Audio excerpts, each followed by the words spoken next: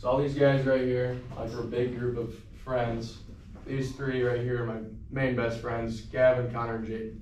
They went to DMAC last year, and we spent time together every day. We'd hang out every day, play cards, whatever. And then these guys went to Ames, to Iowa State. So we'd go and tailgate with these guys. They're much older. They're like 21, 22, just graduating. So probably not the best group of people to be with when you're going on spring break your first time. So we go to Cancun from March 10th to March 15th, and we were a little late on getting our flights and everything. So us three, or us, I guess us four Ankeny guys, got flights on Viva Aerobus out of Chicago at midnight, layover in Mexico City for 3 hours to fly to Cancun. It was the sketchiest thing ever. I do not recommend it. Yeah, don't go the cheap way or don't let us plan your trip. Yeah. And so anyways, so this is the second night we were there. We decided to get tickets to go to this club called Coco Bongo. This is where everything kind of went wrong. So we all go there. We're all pretty, I mean, it's an all-inclusive trip. You're at a resort, swim-up bar.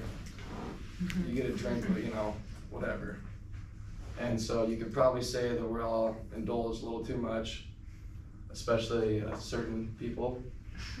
And that's what brings us to this. So we're inside this joint, right? We're there for probably an hour and a half.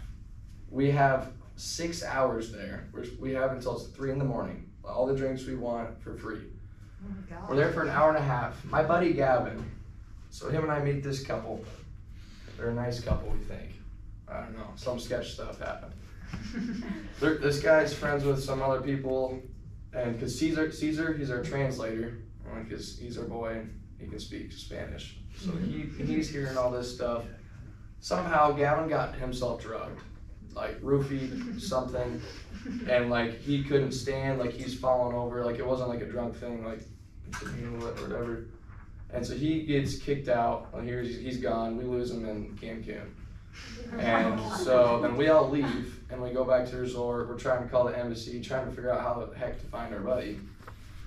And still nothing.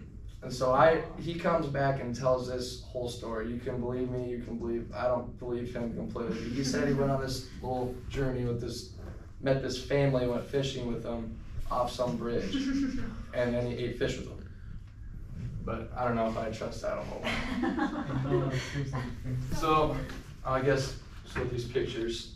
So this was so we found Gavin after we first left the club. This is right after we left the club on our way back to go to the bus. We found Gavin outside of there. And you notice how we're missing quite a few guys? Yeah, we got pretty split up. I mean, that was the bad part of it.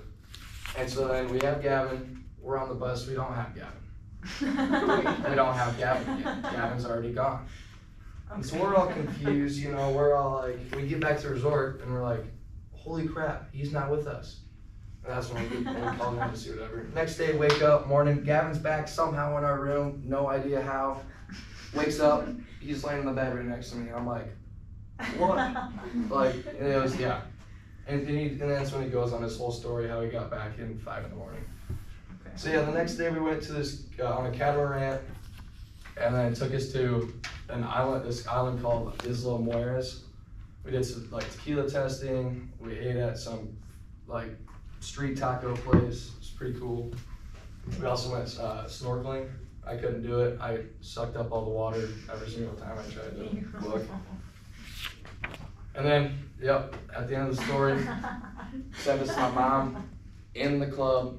And I told her I wasn't gonna go off the resort, and what I did, I went off the resort. And that is my story. Do not go off the resort when you go to Cancun.